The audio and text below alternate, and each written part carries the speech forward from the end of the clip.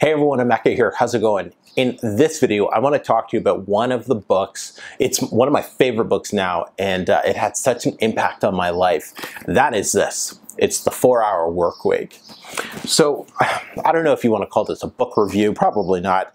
This is going to be me just giving some thoughts, some lessons that I learned from this book. I got my journal here with some notes.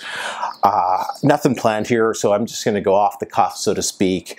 But let me start off by saying I first found out about this book a number of years ago, and somebody recommended, or I heard about it. I was talking to somebody that I wanted to read it, and they're like, "Oh no, that book's kind of like a sham or whatever it is. It doesn't make sense. Working 4 hours in a work week, that's just fairy tale, voodoo or whatever." And this book is not about working 4 hours in a work week. It's anything but that. I really think, to me, that this book is about how to think differently. And that's one of the things that I just absolutely loved about the 4-Hour Work Week, is it teaches you, it teaches you how to think differently. When I first started reading this, I was just blown away at how Tim Ferriss had designed this book. It's not just to read from beginning to end. You read it and you can tell, like I highlight stuff in it and underline, and there's exercises, there's examples of what to say to your boss, there are scripts, there's online resources you go through. It's probably one of the greatest textbooks ever made. That's what this book is. And well, yeah, let me kind of dive into it a bit more. So, think differently. If you've been watching my stuff for a while, you know I'm kind of against the grain, against what society says, against the norm. I am just one of those people who has to go against everything else, because I got firm beliefs and ideas, and I just think things should be like, you don't have to be a factory worker, you don't have to go to school, get a job, die. Like, that's just not life. That's just waiting to die, basically. That's not living. I'm somebody who really believes that, no, it's like kind of live life on your own terms. Do the things you want to do. There is, like, just find whatever you want to do, find a way and get it done. That's just my belief and my philosophy and just who I am. And this book really helped resonate that point. So let's talk about a few things. One of the things he talks about is it's just leveraging your time, figuring out how much is your time worth. How can you get more done with less time? And utilizing, he goes chapters in here on virtual assistants. How to get somebody, like, for example, over in the Philippines, how do you end up paying them like $3-5 an hour, which seems like, for, depending on where you're watching this, if you're stateside, it's not a lot of money. But when you translate it into, don't know what their currency is called, it's actually a significant amount of money for them. Not significant, but it's more than what you'd be paying somebody over here. Hopefully that makes sense. But just how to use virtual assistants to take care of, tasks that are just repetitive, that are so small, they have to get done, but for you to do them yourself, it's just a complete waste of your time and resource, basically. So you just get somebody else to do them for you. And I just really love that concept, because it's helped free up so much of my time. My month-end income reports, right? I have a VA do all of those. I don't even have to think. I just say, all right, month end, here are the spreadsheets, boom. And she pulls all the data and everything for me and just gives it back to me in a day or so. And that would have taken me hours to take care of. And now it literally takes me 30 seconds to send an email, and then it's done, and it costs me $5. So being able to outsource those type of things is key. And he he has a whole system inside the book, on how to automate your life and the different things that you should automate and going on here. And this obviously is not going to be the best review for it. It's just my thoughts of what I got from the book. I'm just checking my journal here. And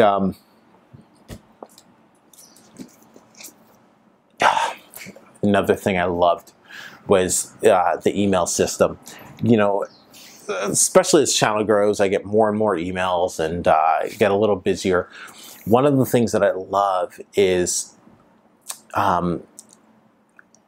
he shows you how to screen people who might be just kind of, I can't remember what he calls her. I just call them time wasters. You know, and he shows you how to screen them, and that's just smart, because time is the one thing that's equal to all of us, right?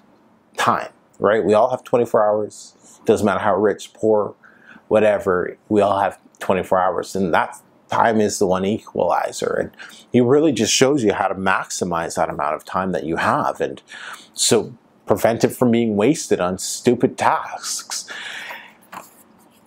You know, some other really neat things that he talks about is learning how to say no. And I'm guilty of that. I'm a people pleaser. I really like being able to extend my hand and help people and whatnot. But you have to also learn how to pick and choose when's the best time to help people. And for me, that's something I've always struggled with, because I just like to help everybody. But helping everybody is not the best thing. Another thing on wasting time is you can, this was a really neat thing.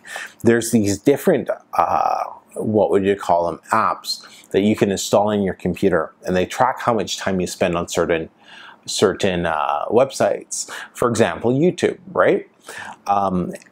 Like I used to spend so much time on YouTube watching Casey Neistat videos, or, you know, car videos and stuff. So I installed some of these apps, and what they actually do is they block out that domain. So when the app's activated, I cannot go to YouTube. And there's a few different ones some where you can bypass, some like you can bypass, but it's like 4 steps. There's one, I didn't use this one because I was like, oh, what if I have to get to YouTube? It's like you could bypass it, or like you can block this site for 24 hours. You can delete it and it'll still block that site for 24 hours. I don't know how it does that, but yeah. But so just different things like that to help zero in on your productivity, because like I'm guilty of it. I'm sure you're guilty of it. We all waste time with stupid things that we shouldn't be doing, that are just not as, you know, that are just not having the same type of impact on our lives that we should be. But you can see I've highlighted so much in this book, and you know, batching is another thing that I'm trying to get good at. Batching is as simple as, you know, for example, for the videos, right? Sometimes I do them one video a day type of thing. I literally will film a video a day. Sometimes I'll film like 4 or 5 videos at once, and that's batching. Because when you do 4 or 5 at once, it's just, you only set the camera up once, and boom, you can pump out a couple videos and then upload them over a period of days. And by doing stuff like that, it's just so much easier to get it all done at once. For example, like when you're running errands, right? It's better to leave your house, go run errands, a whole bunch at once, then return home, versus, you know, running out to the bank and then coming home, then going grocery shopping, then coming home, then going to a post office and coming home. Like, then that's how you ruin your entire day. So getting them all done at once is just so much more effective and efficient, and frees up your mental energy so much better. So that's what he kind of gets into when it talks batching. There was another quote in here I really loved. Here it is. It says 99% of the people in the world are convinced they're incapable of achieving great things, so they aim for the mediocre. Like, just genius. That's so true, and that's really how we're programmed, right? We're conditioned. You know, going through school, it's just, you know, you talk to somebody who's like, yeah, no, I'm like one of my goals, one of my ultimate goals, and I've had this goal since I've been like 15, 16 maybe, is to have a yacht. Like, have a nice yacht. Why? I love the ocean, I love the Caribbean, I love freedom. And having a yacht means I have freedom. Not because the yacht gives me freedom, but because I've done everything right, that I can blow $20 million on a yacht, right? That's how my mind works, right? When tell my wife, it's like, oh yeah, I want to get it. Like, we need to go get a 911, right? And she's like, oh, what about this and this and this? Well, yeah, it doesn't mean that we're not going to have, it doesn't mean like before we buy, the third or fourth house, you're going to get the 911. It means that when I can go and buy the 911, we have like 3 or 4 or 5 houses. Like, but I don't focus on the houses. I focus on I guess it's the material aspect for me, because the 911 is more motivating than the 3 or 4 houses, if that makes sense, right? Like, it's for me, getting up in the morning and be like, okay, I got to do all this to get closer to the 911 goal, gets me more excited than, okay, I got to do all this to get me closer to the 4 or 5 houses, because I know I'm responsible enough, I know enough about money that I'll get the 4 or 5 houses first before I blow 200 grand on a 911. I hope that makes sense. It makes sense in my mind. And that's just one of the things that he really, really just keeps hammering through, is just some people are just wired differently. And instead of trying to fight it, and instead of trying to, wire yourself to go with society and to go the normal way of thinking, and just go the opposite, go the way that works best for you. And that's really what I think the 4-hour work week is all about. It's not just working 4 hours in a week. That's boring. People who read this, you do not, like, as much as you think you want that type of lifestyle, it's boring. 4 hours in a week. It's setting yourself up so you can work 4 hours in a week, but you choose not to, because there's bigger things that you want to go after. There's more excitement. There's just more. So really, this book is about thinking differently, understanding that people are hardwired differently, and embracing that, and leveraging your time so you can get more done and make more money, so that if 1 week you do want to work 4 hours, you can work 4 hours in that week and make what would be the equivalent of 6 months income. Like, that's really kind of, at least from my thoughts on this book. So yeah, I hope this made sense. I really did. I feel like I might have been rambling on a little bit, but this book really, it had a good impact on me, because a lot, and I'll end with this, that, the job that I have right now is I just make calls for a lady, and I started back home, and we wanted to move to Mexico. How do you take the job, right? Didn't want to quit. We couldn't quit because I wasn't going to work in Mexico for pesos. So I had to figure out a job, and this gave me ideas. And I went to my boss, hey, can I start working from home like a couple days? Like, I don't need to be at the office. There's nothing at the office for me. I have a phone at home. I can use that. Okay. Then, hey, let's go to Mexico. Can I continue the job from Mexico? Like, it'll still work. I'll have a phone, Canadian number, and I'll still get it done. And that was well over a year ago, almost 2 years ago. And this book basically gave me the blueprint on how to do that. That's like the think different that I'm talking about.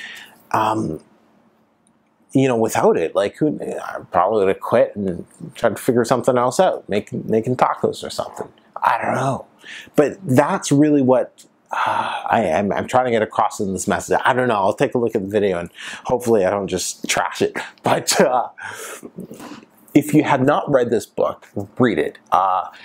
He's in your face. Definitely, he's in your face. He's he calls it like he is. He's a straight shooter, but I really, really, really do recommend you check this book out. I'll leave a little link in the description for you to pick up the Kindle version, or I got the hard copy. I like books, right?